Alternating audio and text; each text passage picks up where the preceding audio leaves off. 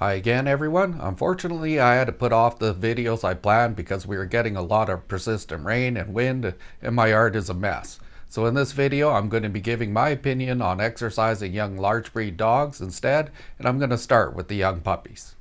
But before I get to that, I want to thank everyone who has supported our channel by subscribing, hitting the like button, and dropping us a comment.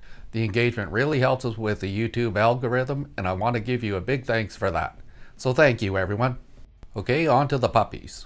I let young puppies play because they are pretty good at self-regulating their own activity levels between naps. Young dogs will often settle down chewing on toys or whatever they can make into one without ever overexerting themselves.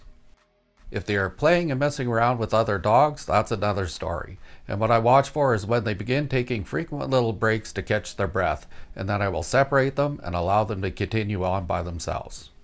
Early play helps develop the muscle tone needed to give support to the rapidly growing frame. Too little exercise can be as bad for young dogs as them getting too much. One of the most important things for the young dogs is to keep them lean as they grow, because there's less chance of doing damage to the joints. Good muscle tone and less excess weight gives more wiggle room when it comes to exercise time and intensity. If you keep the dogs lean to where you can see the last couple of ribs and they have a tuck up at the belly, you should see the effects you're having on the dog's muscles. If there is no tone there, they are probably not getting enough exercise to help support the frame. The dog doesn't have to be ripped, but if you're in the right ballpark, there should be some definition to the muscles. If I'd be using the dog's walk as the main exercise for the day, meaning they spend little time playing and are not being trained, I'd start with a baseline of 5 minutes per month of age twice per day until they were 6 to 7 months old.